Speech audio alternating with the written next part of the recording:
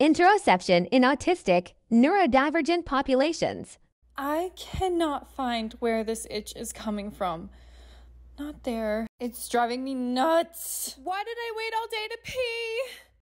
My head is pounding and I'm so tired. And holy cow, why is my heart beating out of my chest? Did I eat today?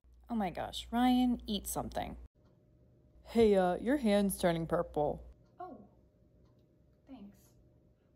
Interoception, the way that your brain communicates with your body about what is going on. When you're hungry, when you're thirsty, when you have to go to the bathroom, when you have an itch, when you're too cold, when you're too hot, things like that. Our neurodivergent and autistic friends might have disordered interoception. They may be hypersensitive to any little change in their body, or they might be hyposensitive and not be able to tell when a change occurs.